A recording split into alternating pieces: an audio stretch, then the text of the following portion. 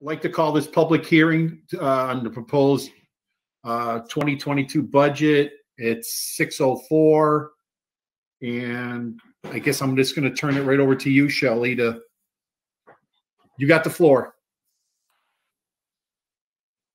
Do you want me to jump in, Darius, or do you have anything that you want to say before I get started? Oh, for those who don't know, Shelley Pareda, who will go through our budget for us. I think I think the setup for tonight's meeting is that Shelley will walk us through, give all the information to those who are here. Our guests are here as well, and then I believe Bob will then open up the floor to questions. So I invited the select board and the finance committees directly with links here, and then there was no public comment or other people asking to join tonight's meeting through our normal means of communicating with Donna or myself or with the chair. So other select board and finance committee members may come. We did have a chance to already visit Sunderland, so even though they're town administrators here, timing wise, we had to meet with them regarding their elementary budgets. We talked about the Frontier budget at that time as well. So people are watching and wondering where their representation was. And I do want to thank the select board and finance committee. In the last few years, we have gone out to the towns and had conversations with them about each budget. The way the timing works this year is that the Frontier budget has to be approved by the end of this month by state statute. And with the town meetings, even with the town meetings being pushed off to June. So our elementary budgets, those public hearings are happening later, except Conway's. Conway's is happening this month, but the other three are happening in the month of April or early May. So we'll be announcing those coming up as well. So because we have more time, and based at those budgets, a lot of things have to do with reopening and enrollment size and that kind of stuff. The additional time we kind of agreed in talking with the towns, using a little more time was prudent in that time if we had it, because we had it. So anyway, tonight's meeting is to go through the budget, and then it is the committee is scheduled to vote on the budget afterwards. However, if information comes up tonight where the committee doesn't feel comfortable voting on the budget afterwards, we always can schedule another meeting, have Shelley and I go back and revisit any portion of the budget, if you don't feel comfortable approving it tonight. So we purposely gave ourselves a few weeks because we don't like going right up to a deadline if something comes out in a public meeting. I think we learned that a few years ago where we were in a tight spot. So with that, Shelley, if you wouldn't mind taking it from here. Okay, I did share out with the school committee as well as with town administrators the narrative that we're going to discuss tonight, as well as the complete budget workbook. I think the primary plan is to go through the narrative unless there's specific questions line by line in the budget, but typically that's not how we've been presenting. But I'm happy to take questions if anyone did look over that full spreadsheet and has them. So the first steps that we took to creating this year's budget was to consider a level service approach. So we looked at existing staffing programs and services from fiscal year 21, and we replicated those over to FY22 as our starting point. And then from there, we looked at any contractual obligations that we have, which in the case of Frontier is for teachers and instructional assistants. Those are our two groups on contracts, which each have a 2% cost of living adjustment, and then also any step or column movement. If a teacher was changing from a bachelor's to a master's, for example, that's taken into consideration. And then anyone that is stepping to the next step in the contract, that was also considered in here. That amount equates to, for the general fund, about just about 2%. It's just shy of $215,000 for raises for teachers and instructional assistants. From there, we consider increases for non-union personnel. So that includes support staff, secretaries, custodials, food service, as well as any administrators that are on an individual contract. Whether that's a negotiated amount already stated in a contract or a cost of living adjustment, all of those have been factored in here. We also take a snapshot of the historical non-salary accounts based on prior year spending. So I did a 3-year history to adjust any non-salary expenditures up or down as needed. And then we added in a cost of living adjustment for operating related expenses such as utilities and insurance. That was a 3.5% increase that we built in. And then we also obviously discuss with principal and other administrative staff what enrollment looks like and class sizes, and determine if any additional staffing is necessary for the upcoming year. And then the final step of this process as we start to build our first draft and move on to second and third drafts is analyzing our revolving funds and our grants. So for Frontier, we primarily look at school choice revenue, school lunch revolving, and then our special education revolving accounts. So we want to make sure that any expenditures that were paid from the prior year from those revolving funds, that can be continued to maintained, and if not, we make adjustments accordingly. There were some other factors that contributed to the increase. We did, after looking at staffing, realize that we needed to account for a 0.5 FTE world language teacher. So that is the only new hire considered in this current budget, and it is a half-time position. We also received our retirement assessment, which was $21,000 higher than the prior year. So that has been added in here. And then we had an increase of $20,000 total to miscellaneous expenses. Some examples of that include our legal fees went up for school committee members. So what we pay for our retainer for legal counsel for any time that Darius or a school committee needs to ask questions of legal counsel, that went up $2,000. We added some miscellaneous stipends, including the diversity coordinator for the diversity committee. And then our hardware and software account expenses have gone up, as well as building repairs. And those are primarily things related to COVID that we anticipate we're going to need to continue in future years. For example, there's an additional $2,500 in building supplies and materials for increased cleaning products, hand sanitizer, things like that we've been paying with COVID relief funds this year. But we do expect we're going to need to maintain that higher level of product in certain accounts. So those miscellaneous accounts here and there added up to about $20,000. So those are just the major factors on top of what I already discussed, the COLA being the primary increase. And then those other adjustments for the insurances and utilities that I talked about in that first paragraph. So our final increase, we're looking at 2.97%, which is about $341,000.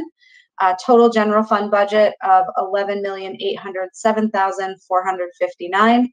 And then we also use other school choice funds, revolving funds that I mentioned, the school lunch and the special education revolving, and other grant funds to fully fund the school's operating budget, which is just shy of $13 million. The number is there.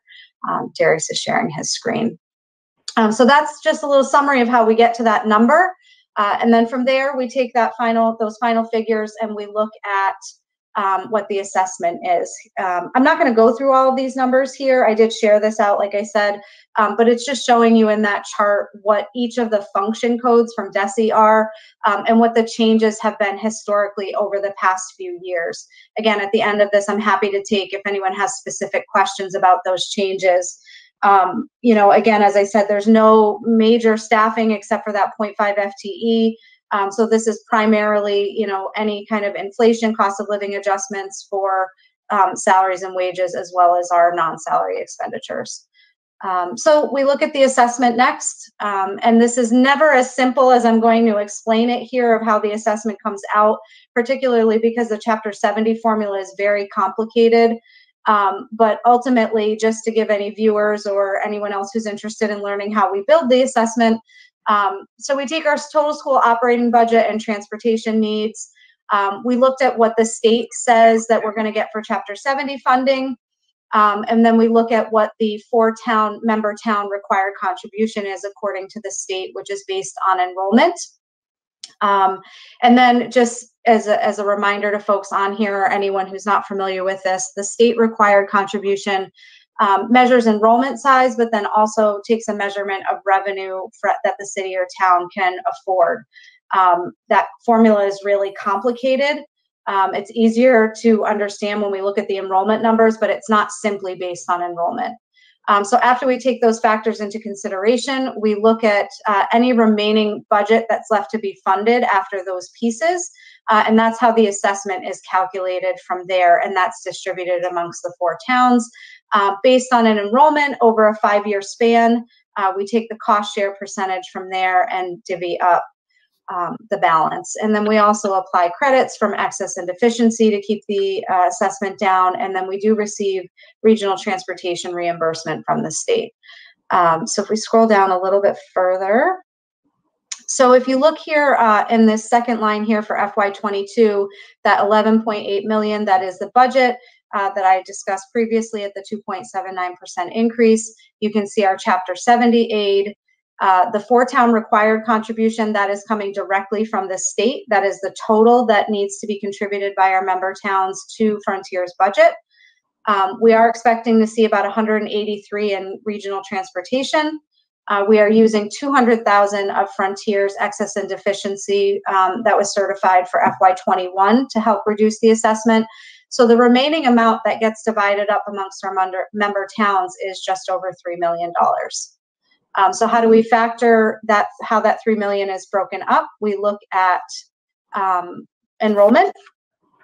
This chart gives you a breakdown of each town. So the required contribution by town, the operating amount by town, the transportation amount, and then the total assessment. So you can see here, Conway is looking at a 0.43% increase or $6,500. Deerfield 4.32% increase or $171,000. Sunderland has the most significant increase this year at 14.01 or $242,000, and Whately is actually going down, which is partially based on their enrollment decreasing. So they're looking at $64,000 less than the year before in their assessment.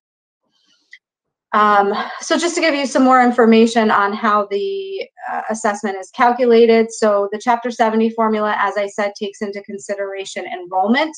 So it's pretty simple to see here that from FY21 to FY22, Conway is seeing a decrease in enrollment at Frontier by 7 students, Deerfield 14, Sunderland is up 14, which is one of the most significant factors of why their increase is coming in so high, and Whately is down 11. So overall, the district is looking at, from our 4 member towns, a decrease of 18 students compared to the prior year. The 5-year rolling that we use to calculate the cost share percentage, so we are looking at years 2017 to 2021. So the total numbers over those 5 years there, you can see, is 2,363 students. So we take each town's portion of that and divide it into the total to factor in the percentage of that 3 million. So of the 3,088,000 that is remaining to be funded by our 4 towns, Conway is going to pay 16.59% of that, Deerfield 49.56%, Sunderland 22.58%, and Whately is 11%. So if we scroll back up a little bit, Darius, do you mind going back 2 more? Yeah, to this one. So if you look here at this, you know, Conway's assessment of 1.5 million correlates with that percentage that we just talked about down below. And Deerfield's the same here. So Deerfield is paying the highest percentage because they have the most students, and their assessment from the state required contributions is the highest. If we go back down a little bit, Darius, to the next chart, I just wanted to give you the assessment history to look at. I think that this is important to point out because you can see clearly in here, there is fluctuation from town to town. So while Sunderland, and from year to year, so Sunderland is seeing this really significant increase this year. I think Deerfield is also probably higher than most years. You can also see that a few years back, Conway saw a significant increase.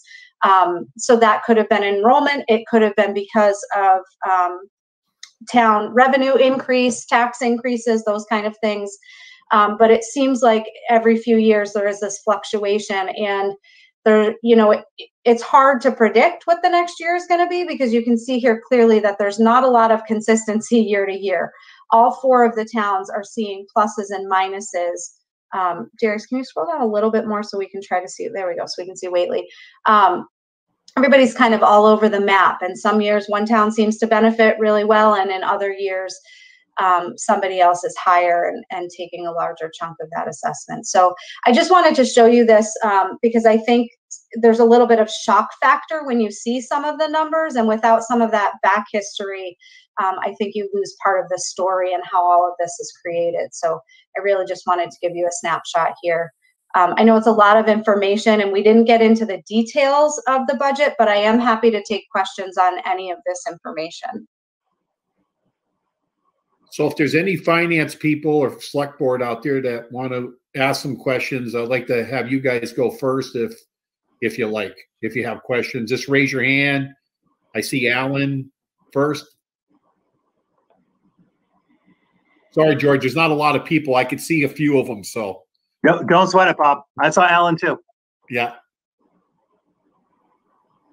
Just unmute yourself first, Alan.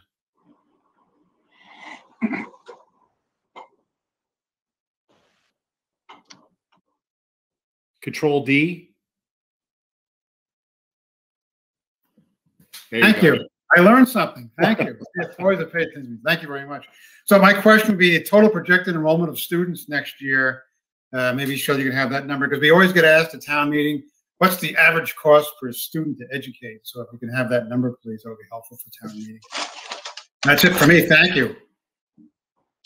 Yeah, I do have that number. So based on the foundation budget, the state says that our minimum spending per student is just shy of $12,000.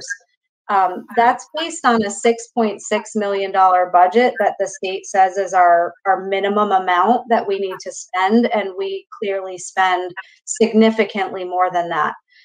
So if I look at our entire budget, which is just shy of the 13 million, we are at about 19,000 per pupil.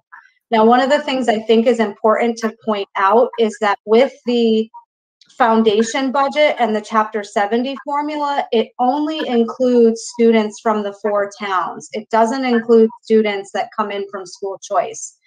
And while the state does give us money to offset those school choice expenditures, we're only seeing 5,000 per student unless it's a special education need. So if our overall cost is 19,000 and the state is only accounting for 560 of our 650 students, we're not getting enough to cover all of those additional students, which is why we have to use alternative funding sources and have our budget higher than what the state says. So I know that was a long answer to your question, Alan, but I think it's good to give some history there. Yeah. So straightforward answer is with almost a $13 million total budget of all funding sources at 649 students, which includes our school choice, it's $19,692 per student. Thank you, Sheila. Thank you, and I appreciate the 3-year trend by town. I think that's really helpful. You're welcome. I have a question. The projected decrease in enrollment of 18, is that the result of more student school choice or just declining enrollment in general, or a combination of both? I always get concerned when the student enrollment goes down. George and Darius probably could speak to this a little bit more than me, but I do know district-wide we have seen a decrease in enrollment this year given the pandemic. There are people choosing to homeschool, or you know, they may have been school choice and stayed in their home district instead of choosing to Frontier. I don't have much more specific other than that. Frontier has had historically, you know, a few students here or there, plus or minus every year. But I'm not sure if George or Darius has any further information they want to share about the decline in enrollment. Sure. So according to the October 1 report, which is the number the state asked, does the official enrollment for this year, at our October 1 report, and Alan, I'm just going to mute you if you don't mind, just because you're giving some feedback. Thank you. If you don't mind, if you do mind, you can't say anything because I just muted you. But the we are down 6 students from last year at the October 1 report. So it's not a huge fluctuation. So over the past 3 years, we went from 647 in 2018 to 655 in 2019 to 649 in 2020. So there is a big drop across the, if we call ourselves a pre-K to 12 district, because the elementary schools, due to the pre-K and such, had a larger in kindergarten, where some families, a lot more families chose either not to send the child to school or not do, you know, this kind of learning through the computer, or looked at other alternative means, you know, took the biggest hit. So overall, when we talk about in education in our district as a whole, there has been a greater loss. But at Frontier, an adjustment of 6 students, that's kind of normal depending on how many students will go to tech school in a given year, how many students coming up. We have that kind of range. So that's kind of a natural range. And overall, if you look at the long-term thread, we were down to around 610 about 5 or 6 years ago. So we're actually kind of building back up to the numbers we were around 710 when I started here 13 years ago. So we went way down to closer to 600. Now we're kind of floating in the middle and been consistent the last 3 years. Anybody else out there have a question? Roy, you have a question at all? No?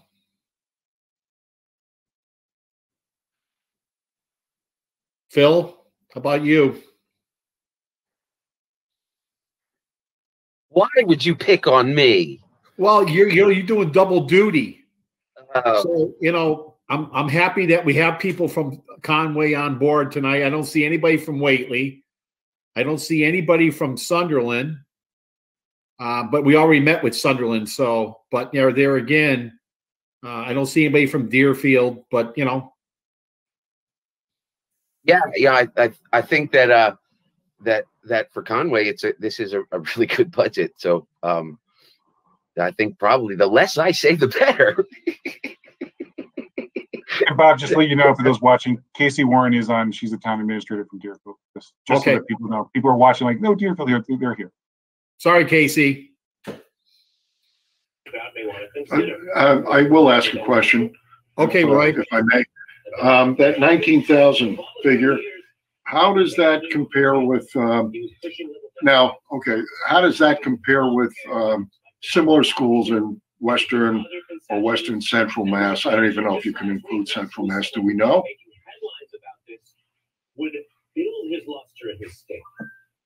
I don't have that information handy this evening. Okay. I mean, I tried to scramble at the same time to pull it up. It is a document on the DESE website where you can see the ranking of the schools. It is. I don't want to comment on it without having it in front of me, but we're not at the high end of it. But we're definitely not at the low end either. That seems. I mean, seems like a good number. I will. I'll try to pull that up. If you can, feel free to talk about whatever he was doing did not work. Roy, do you have anything else? No, but I saw Keith had his hand up. Okay. It's for Fremont. I was done by Amherst. It's about 21,000, 22,000 per student. Okay, good to know. Very good to know. Thanks, Keith. Roy, can you mute yourself? There you go. Thank you. If there's nobody else, I'm not sure if we need we have to come out of the public hearing and then have a motion to vote on the budget. But I know if somebody wants to talk in the committee, after the motion, I would like to have any committee members want to speak. If no one else, then we'll do a second and then we'll vote on the budget. Is that what we're going to do, Bill? Bob, just real quickly, I did just post in, it's a huge state report with all the districts in the state. So I just posted it there. If someone really wants to curiously on their own, they can flip over to that.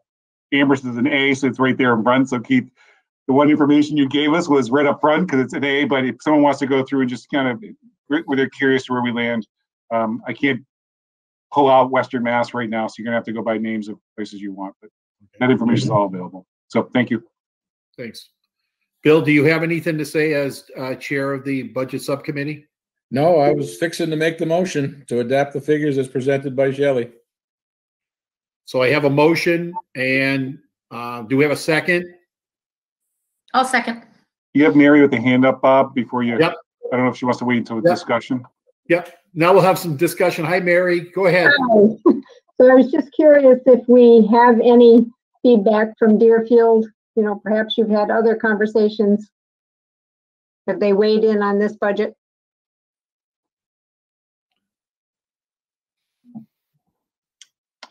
No. what's funny is I talk to the Deerfield Select Board all the time because they're also the Board of Health. So, I was actually on with Trevor today and talked with Carolyn last Friday.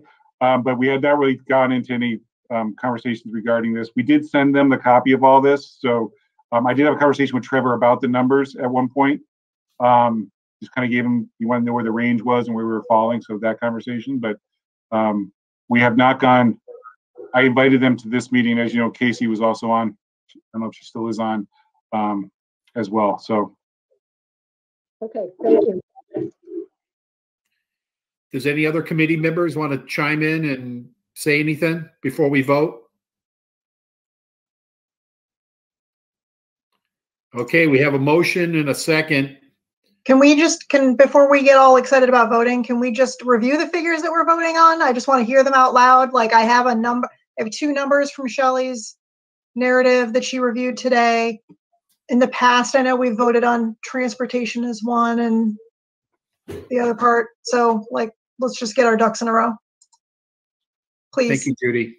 Sure. I got to earn my keep. So I can break it down for you. I believe we just are voting on the general fund because those revolving funds and grants fluctuate from time to time. So we are voting on, let me get the right number for you. Transportation expense of $432,000 and remaining operating expenditures $11,375,459 for a total budget of $11,807,459. Yep. You got that, Miss Judy? I do. You want to do roll call? I do. Bob Halla? Yes. Lynn?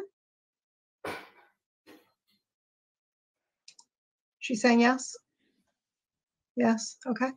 Yeah. Phil? Yes. Phil? Yes. Judy, yes. Mary? Yes. Keith?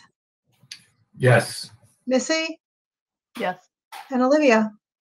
Yes. Great. Thank you, everybody. And I need a motion to adjourn. Move to adjourn, Mr. Chair. Thank you, Bill. I have a second. Second. Bill? Okay, Judy. Everybody raised their hand. Good job. Good night, everybody. Thank you. Shelley, thank you so much. Thank you, Yeah. Shelley.